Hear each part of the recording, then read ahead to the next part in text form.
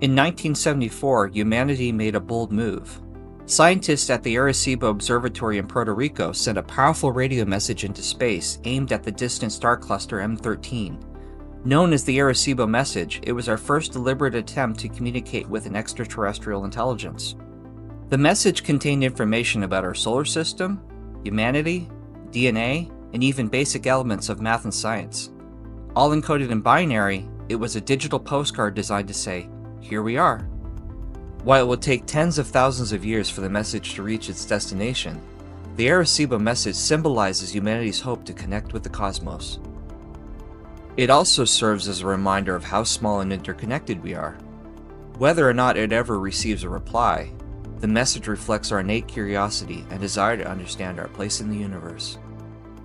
Led by scientists like Frank Drake and Carl Sagan, the project inspired future efforts in interstellar communication. Yet, it also sparked debates about whether announcing our presence to unknown civilizations is wise. The Arecibo Message is an act of optimism and bravery, a testament to humanity's willingness to reach out into the unknown. As we send more signals into space, it prompts us to consider, what message should we send next? And who might be listening?